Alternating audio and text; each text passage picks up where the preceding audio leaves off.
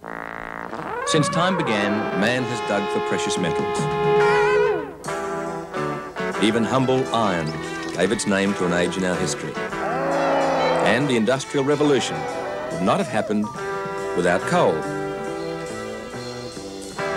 Now, the mining of every mineral and metal has become essential to our daily way of life. And about 80,000 Australians dig and drill. So our cars, our homes, boats and barbecues are not just figments of our imagination. But mining needs more than manpower. It needs petrol, diesel and lubricants for the trucks, pumps, cranes, excavators and 101 other machines. And then to convert the ore into all the things we use every day, even more oil is needed. Oil is the link between the miners and us, between the iron ore in the ground and the steel body on your car.